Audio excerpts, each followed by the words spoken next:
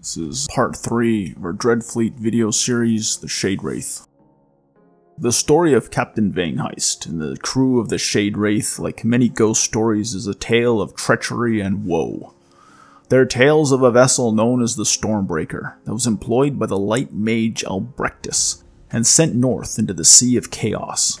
It was there the captain and crew, tempted by secrets of immortality, betrayed Albrechtus, shooting him and dumping his body in the ocean. If it was immortality they sought, they found it in those dark waters, heading further and further north until they passed into the dread realm at the top of the world, eventually returning as a ship of mist crewed by the damned. Not even the water would touch such a vessel, and it now floats above the waves. Count Noctilus found the vessel and with his necromantic powers bound it to his will.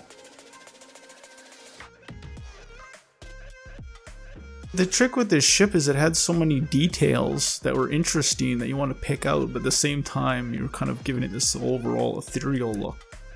And then you didn't get to pick out any of those details. Like there's it looks like little ghosts are kind of in the water holding the ship up.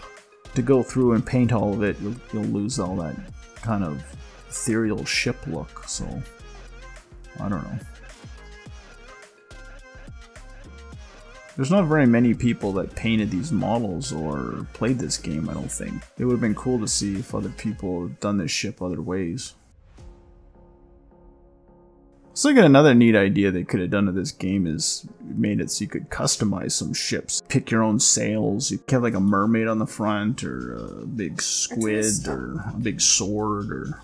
It would have been neat anyway if you customize your own ship.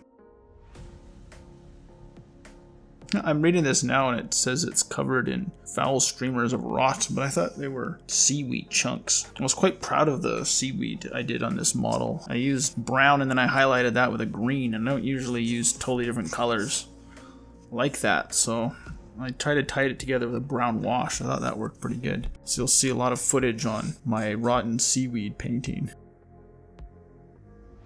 As far as the Shadewraith goes, I had struggle with this model. I was trying to make it look ghostly, and the green made it have kind of a toothpaste look, I thought, at stages. It sort of got kind of toothpastey looking. I sort of overdid some of the washing and dry brushing, and then I kind of overdid the highlighting. I tried to add a bunch of white highlights to sort of give an ethereal look. And please let me know what you think of the rusty cannons in the comments. The rusty cannons kind of take away from the ghostly spirit ship vibe, but I wanted to add some of that spot color, and anyway, I gave it rusty cannons. I'm not too sure about that. But anyway, thank you very much for watching. Take care. Stay tuned for part 4, where we look at the undead Leviathan fish raised from the depths, rotted out by Skaven ratmen, the Skabrus.